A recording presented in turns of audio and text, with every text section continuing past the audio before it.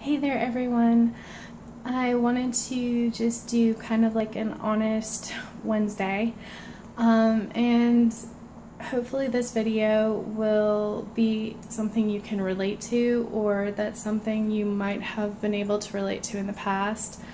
It is something that I can relate to personally this week and for the past 2 weeks of my fitness journey. So if you're following me at all on social media, you will know that I got sick for the past 2 weeks, and so it's been really hard to dial in my nutrition and eat healthier and do everything that I usually do in the kitchen. So today I am kicking all of that, and it's time to head to the store, which means getting food that is going to help me reach my goals.